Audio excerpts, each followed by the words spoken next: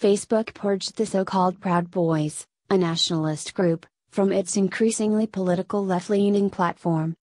The Proud Boys are a counter-movement to insane political correctness and radical feminism, let alone fascism, communism, and de-Westernization.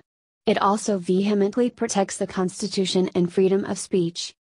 The group is also known for supporting the Trump administration, while Facebook, the social media monopoly, is decisively anti-Trump, anti-constitutional, and anti-freedom of speech. The purge was immediately followed by Stalinist rhetoric about how radical right-wing extremist and Nazi the Proud Boys are. Left-wing extremists smeared the Proud Boys, including vandalizing their Wikipedia page. They are allegedly dangerous and carry weapons. They allegedly incite violence.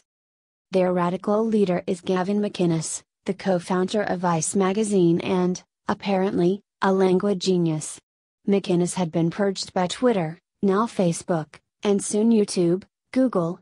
We know this because the three internet corporations orchestrate their political purges, as seen with the excommunication of Alex Jones and InfoWars.